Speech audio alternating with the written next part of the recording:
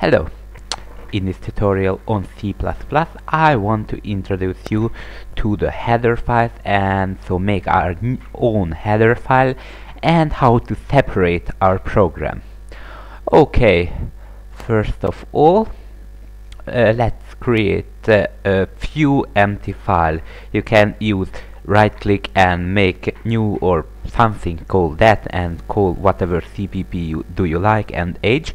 Okay, but for now I will use the terminal because it's an amazing thing. Alright, first I navigate the correct place, in this case into my desktop, then create a file, so for example thing.cpp. Simple enough. Create another file. This will be something called header file, and we will include that. So touch and thing.age. Simple enough. Then we just open them. So yeah, gedit the cpp. Alright, and where is my terminal and the header files. Okay, simple enough. We just created two new files.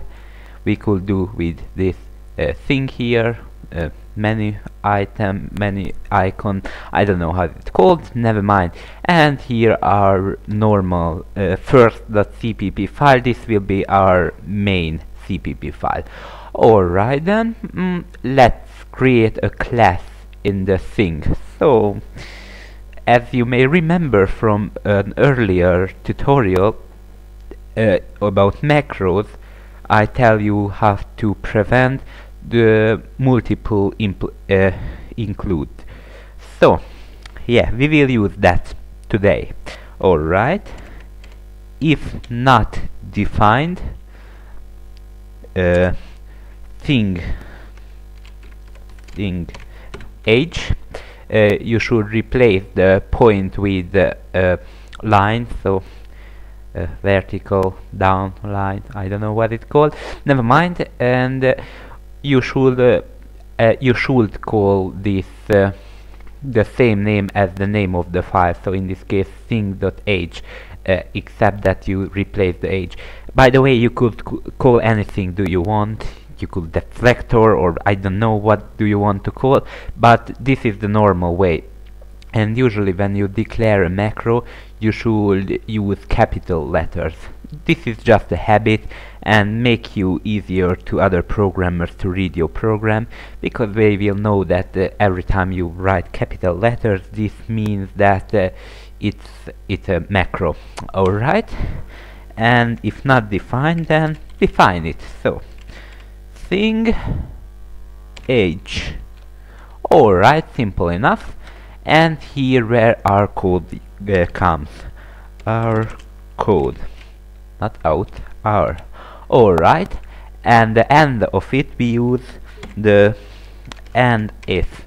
You can see it's all start with a hash mark. As I said earlier, this is mean it's a macro. It's for the preprocessor.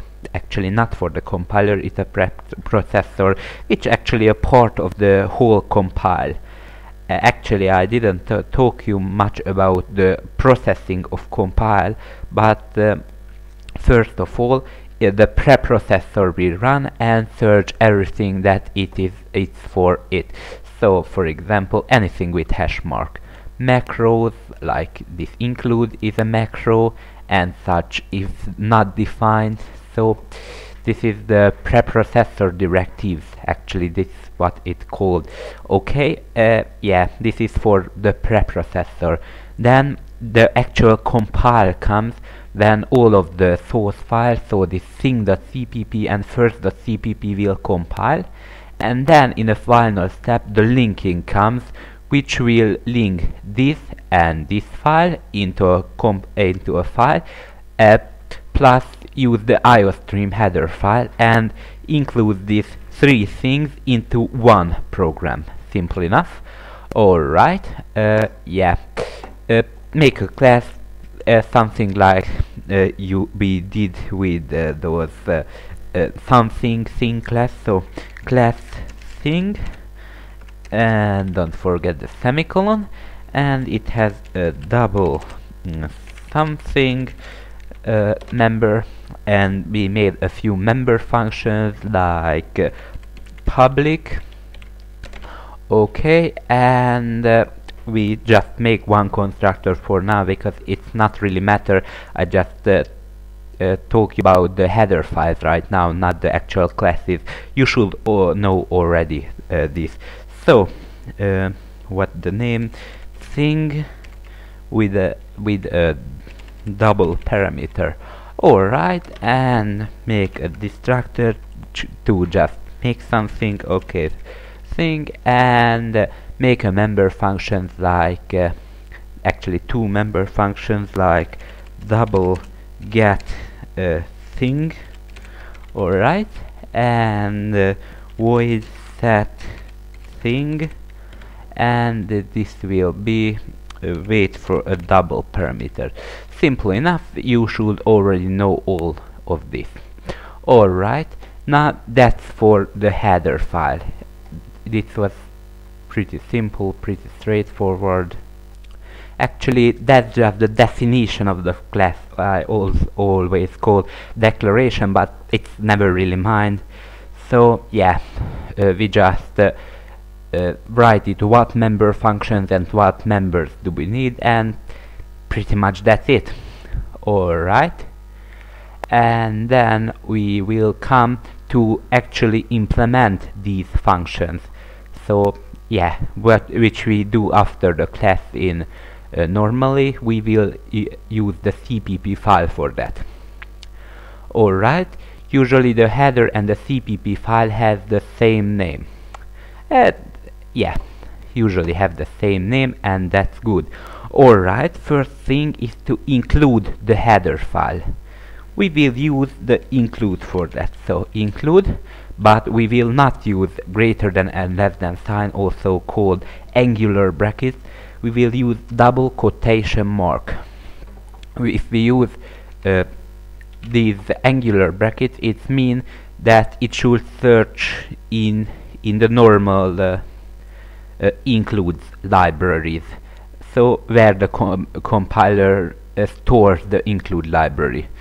And if we use quotation mark, we can add where does it search. For example, search home media, or home, actually call it media, or inside something search for a header file, something like that. So yeah, in case of angular brackets, you shouldn't give this. Alright, and now we just thing.h, simple enough. So we just include this header file. Okay, if the header file is already defined, because it could happen, then we just simple not do anything if it is defined. If it is not defined, we just define it, and later we will not define it. Simple enough. Alright, and then just implement these functions like thing double d. Okay, and just make the something to double something equal d. Alright, I think that's what it's called, yes. And make a destructor, so yeah, don't copy it.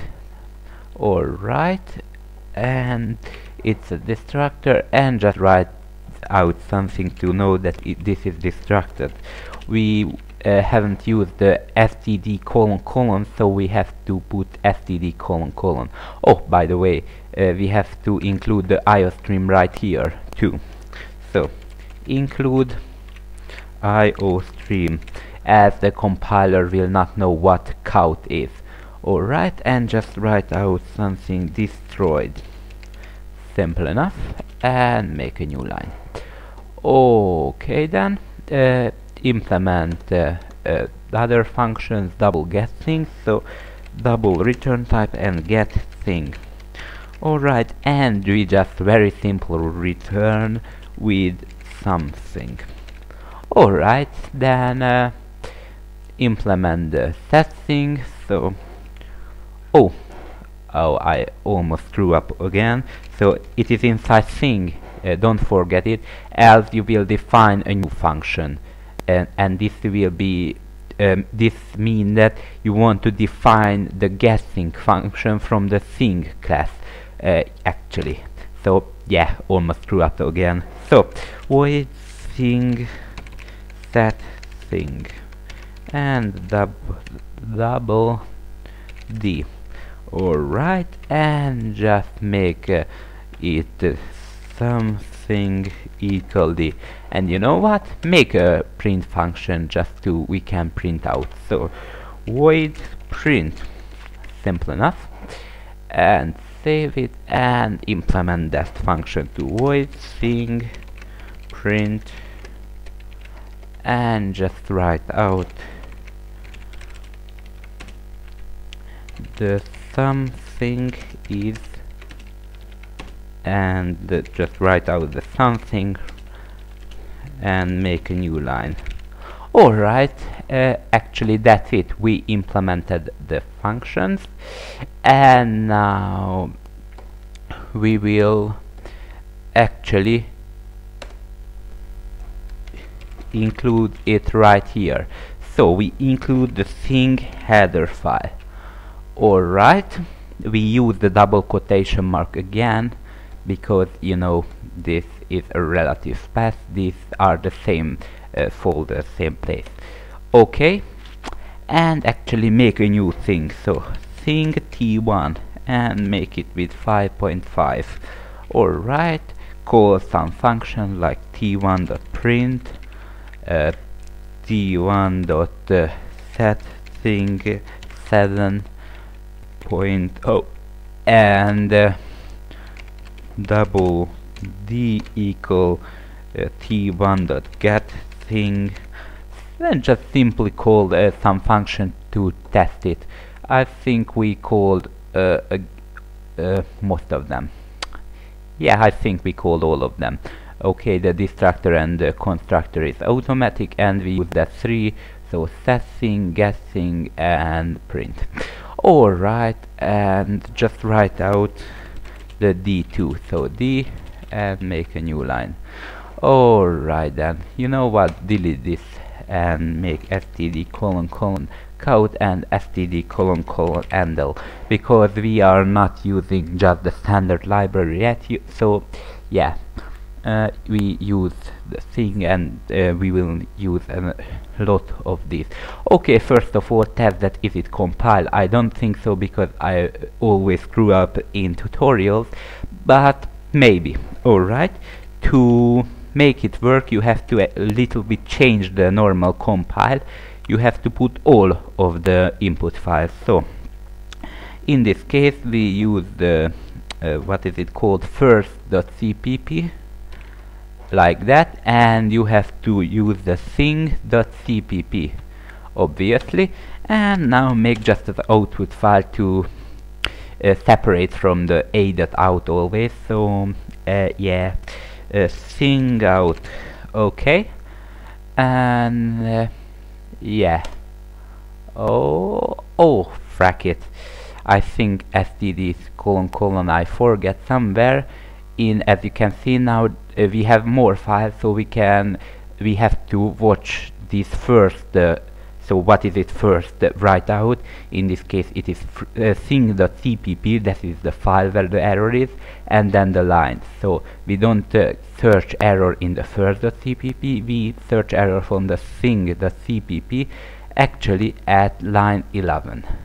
And as you can see, I forget the std : because we don't use namespace std, so we don't write out. Yeah, oh, finally it's compiled, and now just try to run. Okay, the something is 5.5, and then after we change it to 7, it gets 7, and then it destroyed. Simple enough.